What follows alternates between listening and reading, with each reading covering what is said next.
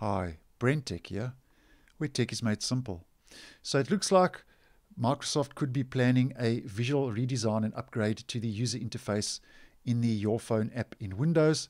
And this is all due to a recently leaked image of the app that has been posted online over on Twitter.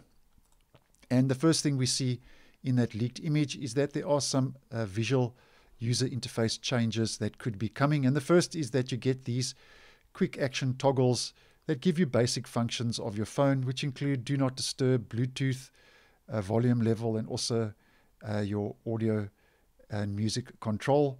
And then currently in the Your Phone app in Windows 10, you only get the battery icon and percentage indicator, where it looks like now we could also be getting the Wi-Fi and signal strength indicators as well. And, you know, like all leaked images, it's not certain at this stage when this actual final rollout will take place.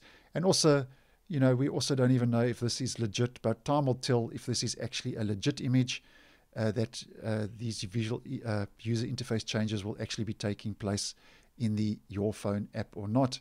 Now, if we just pop over quickly to the current phone app in Windows 10, yeah, you can clearly see that we only get, as mentioned, that battery indicator with the percentage, and you get no quick action toggles as well. And according to this leaked image, we can clearly see the differences in that user interface with all the quick toggles and the Wi-Fi and signal strength indicators as well. And according to the reports regarding this image, it could probably be rolling out to both Windows 10 and 11 in the future with this new interface. But as I say, only time will tell if this is actually a legit image or not. So I hope you found this video useful.